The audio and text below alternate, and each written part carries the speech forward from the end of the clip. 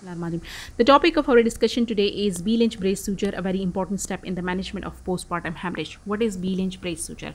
The B-Lynch suture or B-Lynch procedure is a form of compression suture used in obstetrics to mechanically compress an atonic uterus in the face of severe postpartum hemorrhage. It was developed by Christopher B-Lynch, a consultant obstetrician and gynecological surgeon in Buckinghamshire, England. What are the indications of B-Lynch compression sutures? First of all, when there is major PPH due to any cause like uterine atony, placenta previa, placenta accreta, coagulopathy, placental abruption, DSC or Couvelaire uterus. Secondly, it is used as a prophylactic measure in the high-risk patients like high multiples or distended uterus, twins, polyhydramnios, macrocosmic baby, multiple gestation, etc. Thirdly, when the conservative and medical methods are unsuccessful, then comes the role of the B-Lynch compression suture. And fourthly, when the uterus has to be conserved, then we make use of the B-Lynch suture. What are the complications of the B-Lynch brace suture? First of all, the failure of the procedure. Secondly, slipping of the suture. Thirdly, suture material cuts through. Ischemic necrosis of the uterine wall, cervical stenosis, hematoma, pyometra, injury to the bowel and bladder. What is modified B-Lynch? Modified B-Lynch, also known as the Richard Hayman suture, passed directly from anterior uterine wall through the posterior uterine wall. Now we will discuss the differences between the B-Lynch suture and modified B-Lynch suture. The B-Lynch suture requires expertise and transverse lower uterine segment incision is required.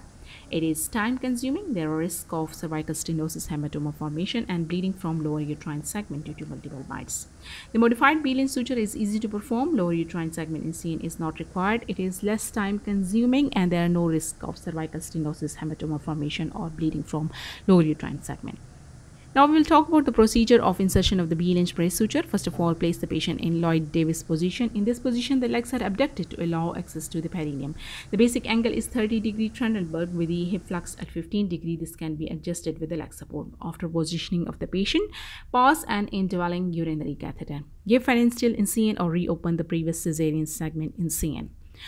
Give lower uterine segment incision after dissecting of the bladder or remove the sutures of the recent cesarean section. Evacuate the uterine cavity and swab off thoroughly. Exteriorize the uterus and recheck and identify the bleeding point. If bleeding is diffuse, such as in cases of the uterine atony or coagulopathy, or in cases of the diffuse placental bleeding, such as in cases of the placenta previa, accreta or increta, where no obvious bleeding point is observed, a bimanual compression is then tried to assess the potential chance of success of the B-Lynch suturing technique. If the bleeding is controlled by bimanual compression, then we start the procedure. So 70 mm round-bodied hand needle on which catgut number 1 suture 90 cm is mounted is used to puncture the lower uterine incision margin 3 cm from the left inferior edge and 3 cm from the lateral margin. This is the approach for the surgeon standing on the right side of the patient. The suture is then threaded through the uterine cavity to emerge at the upper incision margin 3 cm above and approximately 4 cm from the left lateral border.